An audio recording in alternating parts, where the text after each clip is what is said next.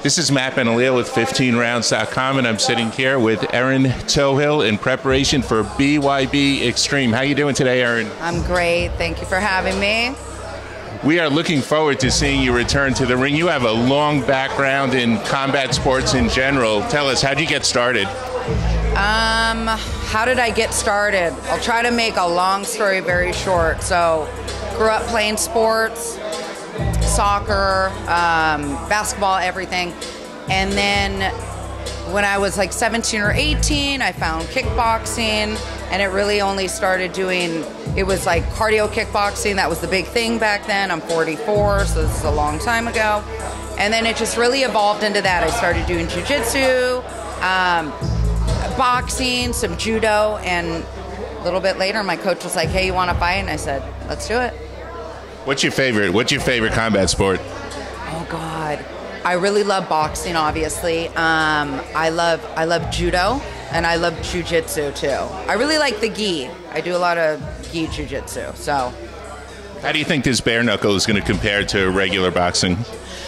Actually, this is a lot more advantageous for MMA fighters because the rules are very different. You can do a lot of dirtier stuff. Like when you're in pro boxing, you can't, do this, keep the hand in the face. You can't grab behind, do rabbit punches, not the back of the head, but grabbing and doing things like that. You can't clinch, you can't throw them around.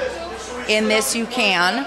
So for somebody who has a lot of experience in both sports, it's pretty cool. So it's a nice opportunity to kind of put both things together. So.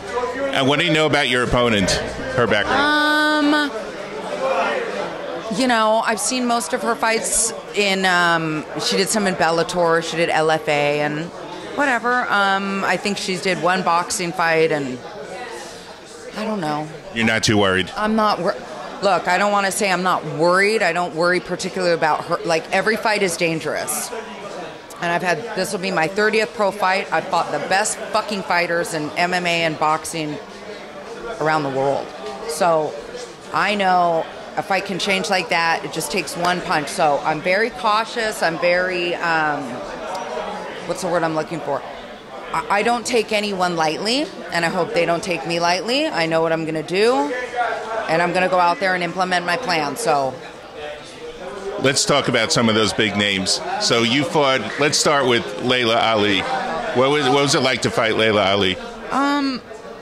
We fought for the the WBC title, which is the big green belt, which everybody knows about. It was only for men. It was only for men. So up until I think it was beginning of 2005, I cannot remember, Jackie Nava, who's a multiple world champion, great boxer from Mexico.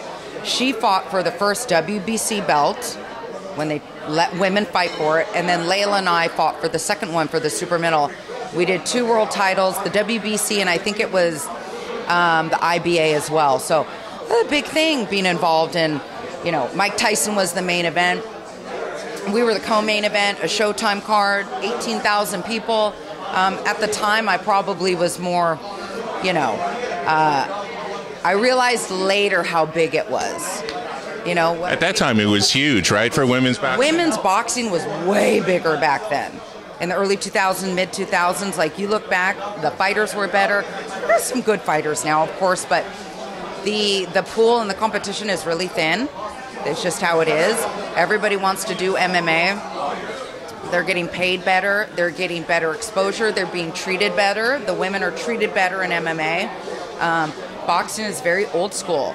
And I know, I've been at the top in both sports, and it's a man sport,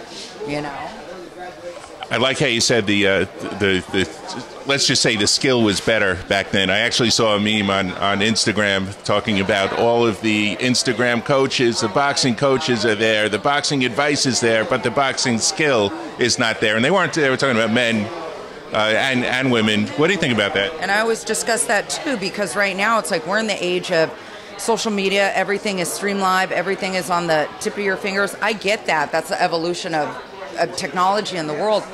But back then, in the late 90s, early 2000s, whatever, it was like, if you wanted talk shit to somebody, it was like you had to send something through AOL, and then they would post it on a form, and then they would do an interview, and then a few days later your opponent would respond back to you. It was like, it was very, you know, not everything wasn't like that. So if you were fighting back then, there wasn't all of, you know, the movies and the modeling and the sponsorships. And, well, I mean, there was, but there wasn't. It's not on the level that it is now. And if you were a woman or a man that didn't have a big promoter or somebody pushing you, like Ali or something, you had to fucking dig your way from the bottom, fight the best, work your way up the ladder.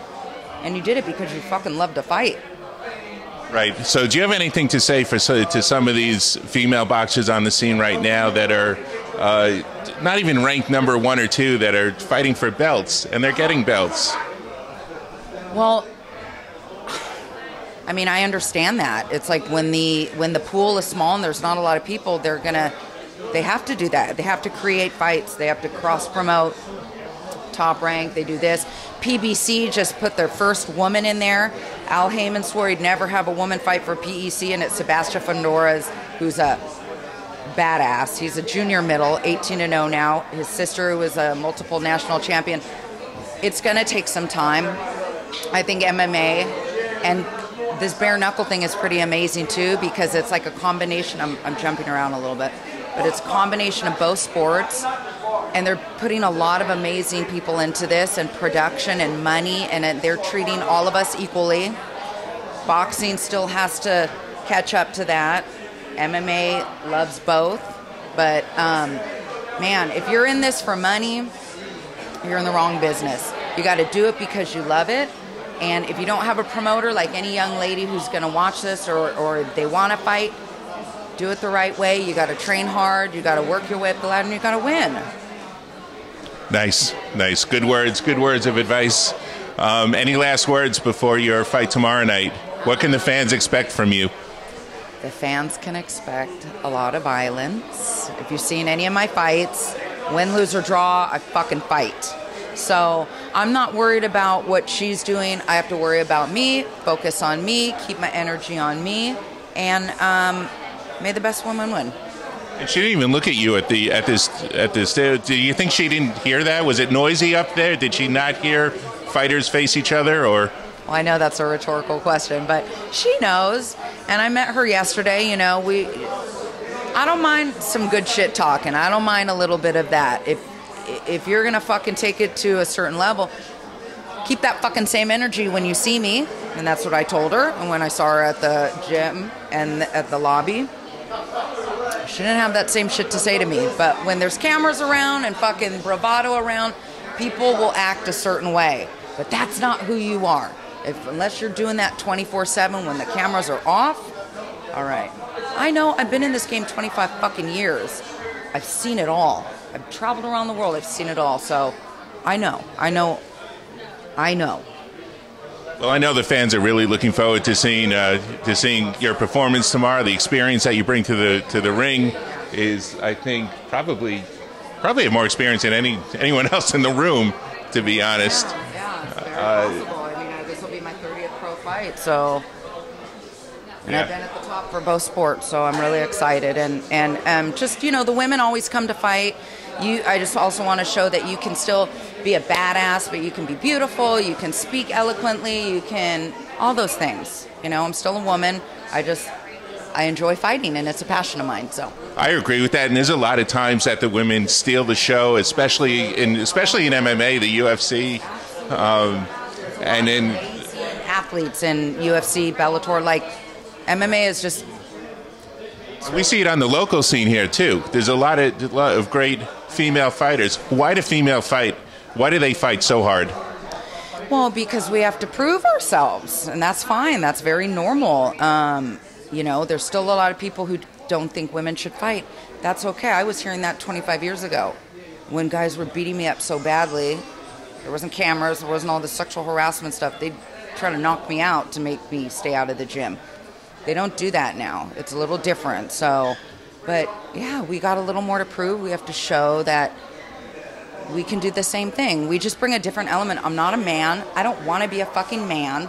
I enjoy doing the technique of the sports. I'm a woman. We bring a different energy, a different element. We bring a different beauty to the sport. And I hope people can see that. I absolutely agree, and I really look forward to seeing you perform tomorrow night, and I know the fans do also. Any last words, Erin? If you guys want to follow me on Instagram, it's at Erin.Toughill, ERIN.TOUGHILL. Thank you very much. See you at the fights.